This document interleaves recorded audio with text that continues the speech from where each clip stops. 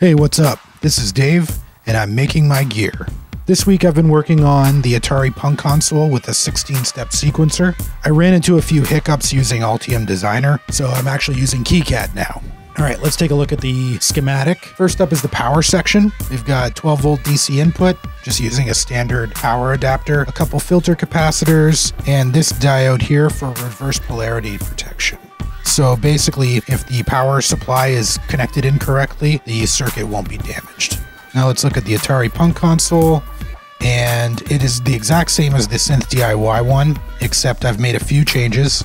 The pots in that circuit are 470K, and I've changed them to 100, and I've added a current limiting resistor. I also added a control voltage input to both ICs. This CV right here controls pitch, and this CV right here controls pulse width. And the 10K resistors, R3 and R4, are also current limiting resistors. Now let's take a look at the clock and counter portion of the circuit, or the sequencer. The clock is a simple A-stable 555 timer configuration, pulled straight from the datasheet, nothing too fancy here. I'm using a 1 mega ohm potentiometer to control the speed of the clock, and I'm using a 1 microfarad capacitor to control the timing. For the 16-step sequencer, I'm using two 4017 decade countered ICs. The first 4017 counts from step 1 to 8. When it reaches step 9, it sends a pulse through an AND gate to enable the second 4017, which controls steps 9 through 16.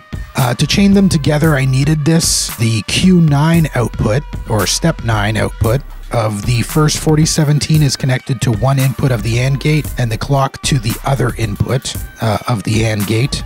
And the output of the AND gate connects to the clock input of the second 4017, ensuring that it advances when both conditions are met. So when all these conditions are high, this is enabled.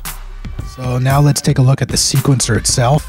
All the steps are exactly the same. So each step has a single pole double throw switch, either enabling or disabling the step.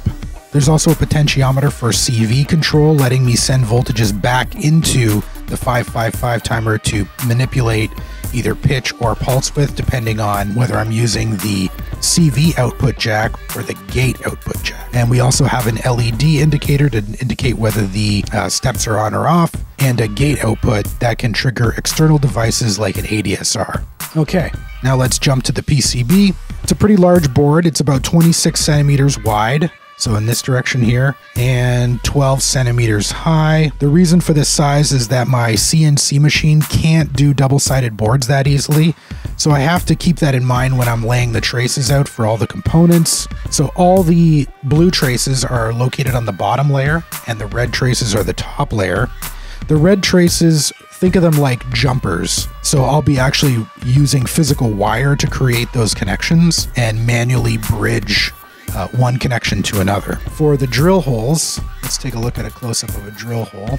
So for the drill holes, I'm using 1 millimeter size hole, and the pads I made 2 millimeters, so I have a little bit more to solder to when I'm assembling everything. I kept these components pretty simple.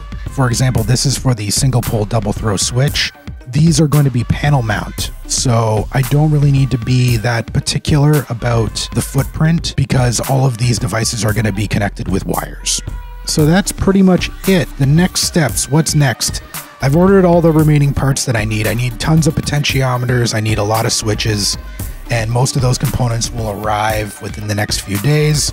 In the next video, I'll be cutting the board on the CNC machine, soldering all the components, and hopefully getting a pretty solid sound demo, so stay tuned for that. Anyways, thanks for watching, stay tuned, and I'll see you in the next video.